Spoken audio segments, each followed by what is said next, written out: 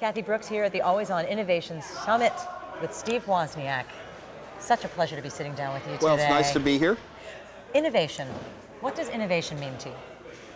Gosh, it means looking at the world from a different angle than is normal. In other words, if you're taught how to do something, you will tend to look at it from that viewpoint and not from a new viewpoint.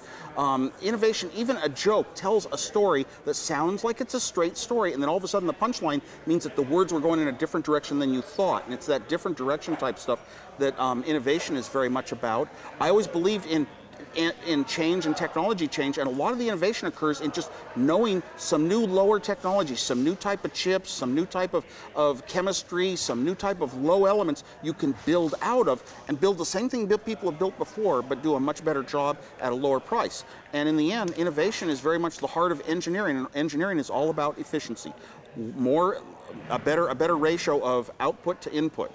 So that's efficiency, and so if you can figure out ways to make something with less money, fewer parts, or less time, even that method is an innovation.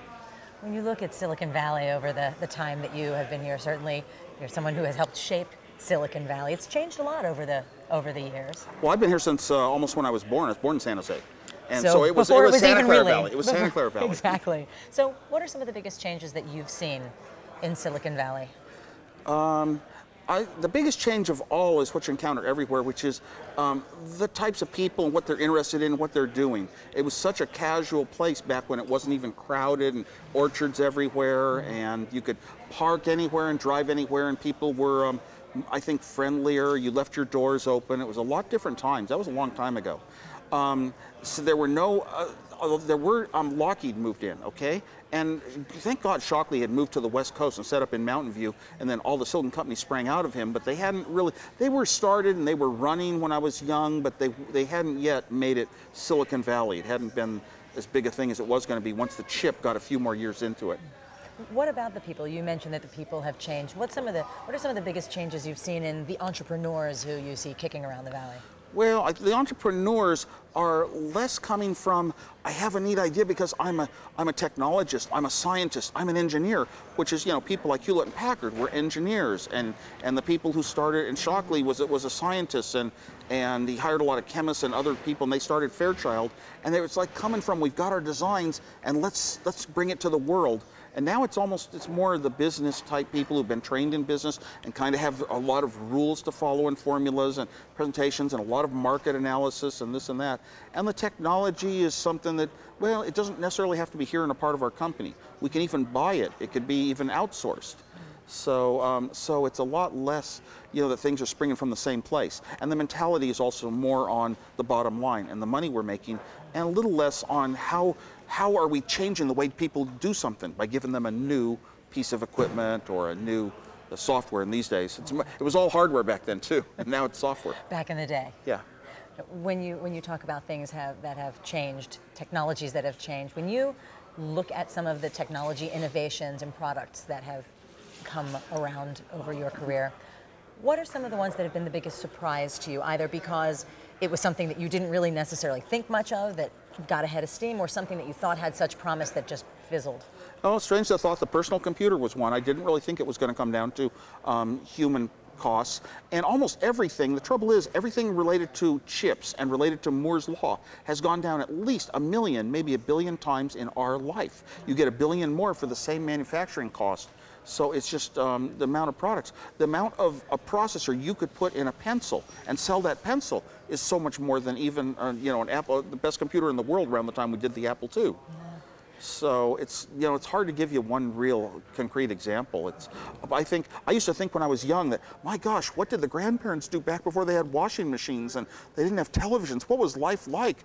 And it changed so much for our parents. At least it's kind of static for us.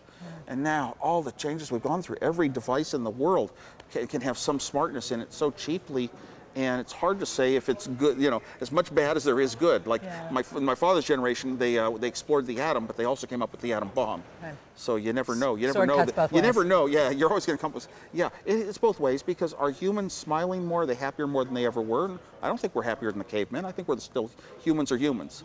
But we keep designing this stuff thinking we're going to get us there. It's part of the path to get us there. I know that education and computers in schools and making sure that children get their hands on technology at an early age is something that you've been very passionate about. Where do you see things with that these days, the digital divide, as it were?